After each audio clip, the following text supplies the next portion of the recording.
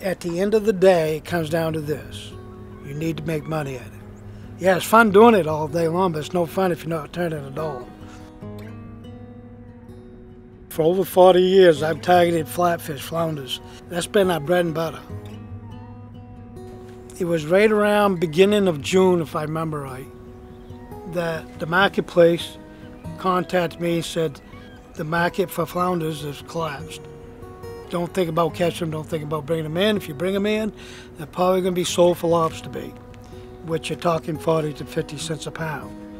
Well, it cost me 70 cents a pound to catch them, so we see where that's going to go. So, targeting flounders, your net is designed to catch those, not the other species.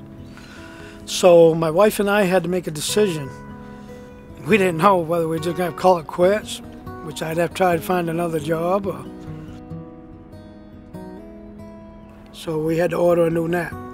It was quite an investment at the time, $8,000 for that net. And we've already put a ton of money in my boat. I had to replace the fuel tank. And getting the boat ready, an old boat like this, she's 45 years old, she's wooden. It takes a ton of money to get it ready every year. I probably wouldn't be here talking right now if it wasn't for Maine Coast Fishermen's Association, because they're looking out for guys like me. They're our voice at the end of the day. So they're helping us more ways than one. They're not only trying to help us on the water, keeping track of the rules and regulations, what's coming up next to keep us fishing, but also they're helping us financially. They've developed this food bank where it guarantees me a better price for my hake, which is the lion's share of my catch usually. Most of my trips right now is hake. So that's big help. I hate to even say this, you know, there's 3 draggers left in this harbor right now, and there always used to be, in my lifetime, anywhere from 15 to 20 draggers. Groundfish boats like this.